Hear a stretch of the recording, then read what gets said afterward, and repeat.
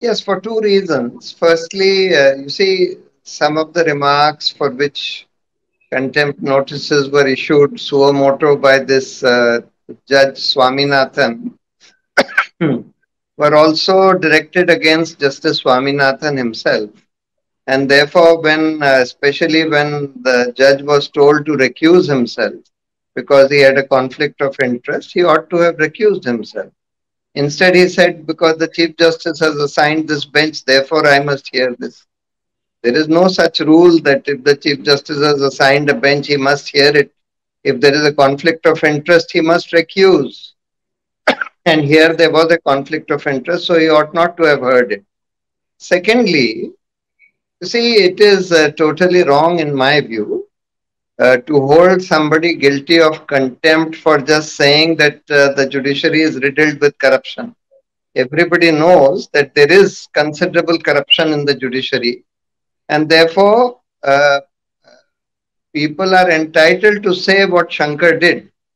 Now, the view that many judges have that power of contempt should be used in order to prevent people from exposing corruption in the judiciary.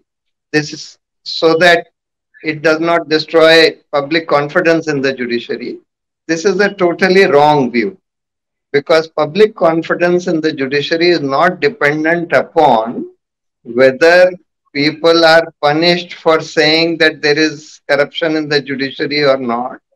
It depends upon how the actions of the judiciary are seen by the people.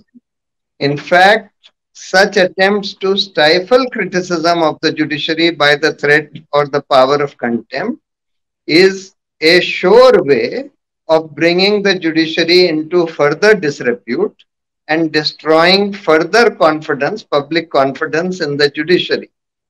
Therefore, that is why this branch of contempt, that is uh, bringing the judiciary into disrepute, this part of contempt has been done away with in most civilized countries, including UK, from where we had borrowed it. You Yeah. see, and we have challenged this part of the contempt law in the Karnataka High Court. Our challenge is pending in the Karnataka High Court. Arun Shori, then Mr. N. Ram, and I, along with the former editor of Outlook, Mr. Prashant, we have together challenged this part of the contempt law. So that is why I say that the judgment in this case is not merely wrong because it has been given in violation of the principles of natural justice, that a judge who has some interest in the matter is dealing with it when he ought not to have dealt with it, he ought to have recused. Secondly, it's not correct to punish somebody for merely saying that there is considerable corruption in the judiciary. Whether he words it by saying that it is riddled with corruption or whether he just said there is considerable corruption at all levels of the judiciary comes to the same thing. So, in my view, it's wrong, it's counterproductive, and it's in violation of the principles of natural justice.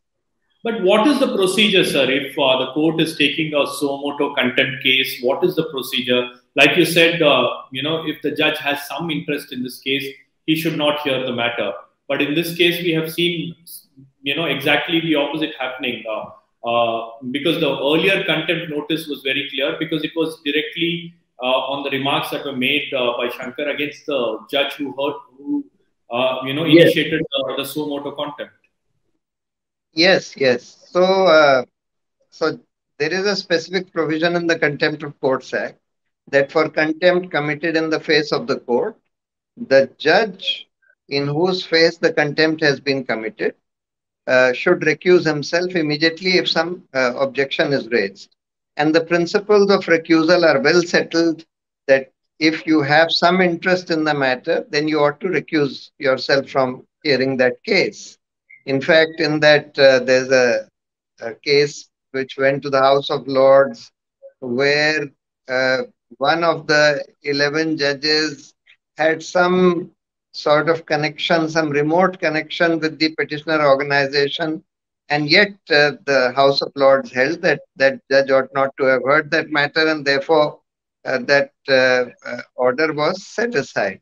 So, therefore, it was very, very important for this judge, Justice Swaminathan, to have recused himself and not heard this case at all, where there was clearly a conflict of interest. And secondly, even otherwise, you see, because I read from your report about it that this was pointed out to him and an objection was made that he should not be hearing it. Yet he proceeded to hear it by saying that the Chief Justice has assigned this bench, therefore I must hear it. That is certainly no good reason for him to continue to hear this matter. And also, sir, the manner in which the trial was conducted, because some say that the respondent was not given enough time to put forth his argument because it was back-to-back hearings and the time was very short. What do you have to say about that? Like, So how I'm does these contempt proceedings happen? Because you yourself have faced a contempt of court case. So, how does this entire process take place, sir?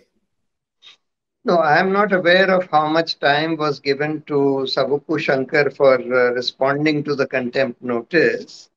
Uh, but certainly adequate time must be given in, especially in contempt cases.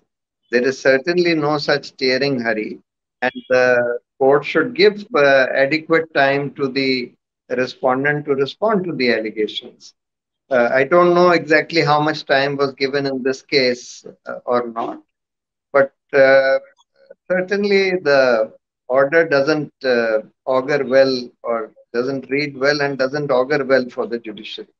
So the right to criticize judiciary in public forum, that's something that's being debated now, or even it was being debated before. But after this case, there is a lot of debate that is going on. Where do we stand now, sir?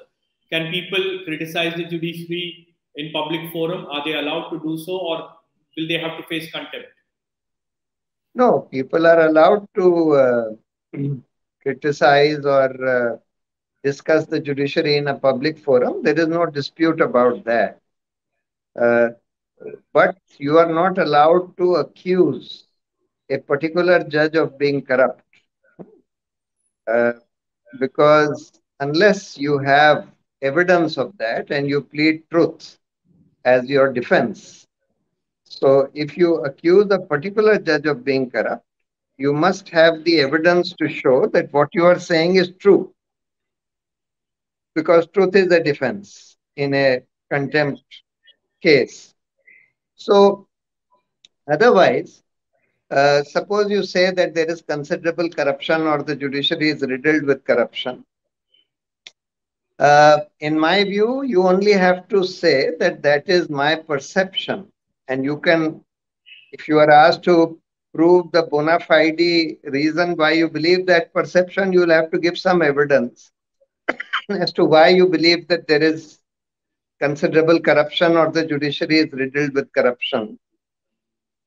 But uh, in my view, making such remarks, especially when it is well known and well understood that there is indeed considerable corruption in the judiciary. It's been acknowledged by a very large number of former Chief Justices of the Supreme Court, a very large number of former judges of the Supreme Court, etc., that there is considerable corruption in the judiciary. Saying something like this, in my view, does not amount to contempt. And also in the year 2021, Member of Parliament D. Ravi Kumar had moved a private member bill to curtail the contempt powers of the High Courts and Supreme Courts. It's time that something like this should be done. What do you think about this? Yes, that is why we have challenged the provision. See, contempt is of three kinds. One is civil contempt, disobeying an order of the court. There is no problem with that. Criminal contempt is also of two kinds: obstructing court proceedings, interfering with the administration of justice. Now, anybody who obstructs court proceedings or threatens some judge or threatens even a litigant, look, if you go ahead with this case, I'll break your leg, etc. That's obstructing court proceedings, obstructing the course of justice. That is criminal contempt. There is no problem with that either. The problem is with the second part of criminal contempt, which is scandalizing the court or lowering the authority of the court. This is the problematic part, which has been used by many courts to punish people who talk about problems in the judiciary.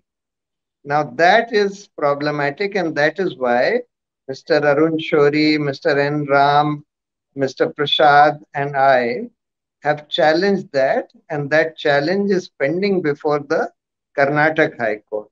That's the problematic part. So, uh, we have to get rid of that. UK, England, from where we have borrowed this part of contempt, has already got rid of this.